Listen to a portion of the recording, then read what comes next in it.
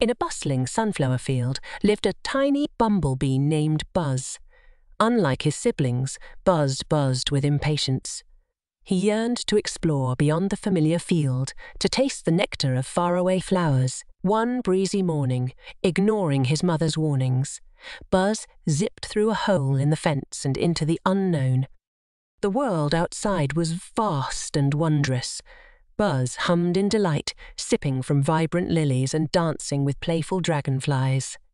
But as the sun dipped lower, casting long shadows, panic replaced his earlier thrill. He was lost, surrounded by towering trees and unfamiliar scents.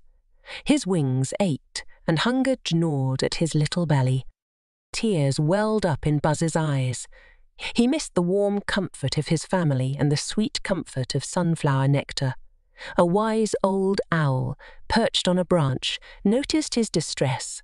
"Little bee," the owl hooted gently, "why the long face?"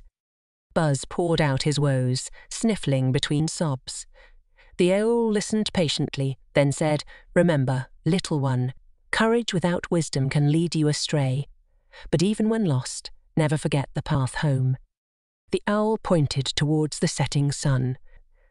"Follow the last rays," he said. "They will lead you back to your field." Hope flickered in Buzz's heart. He thanked the owl and, guided by the golden beams, set off.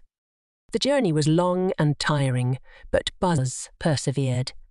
He remembered the owl's words and kept his little wings whirring.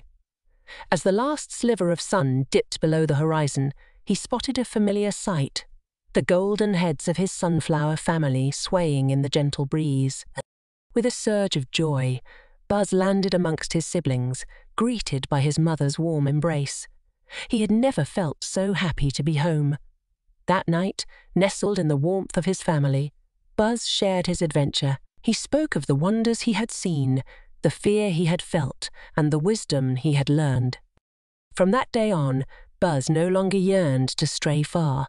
He explored the edges of his familiar field, savouring every sweet drop of sunflower nectar. He knew that true adventure could be found in appreciating what you have, and that wisdom was the guiding light back home, no matter how far you stray. Of the story is while adventurous spirits are good, it's important to listen to wise advice and stay grounded. True happiness often lies in appreciating what you have and finding adventure close to home. Remember, there's no place like the comfort and wisdom of family.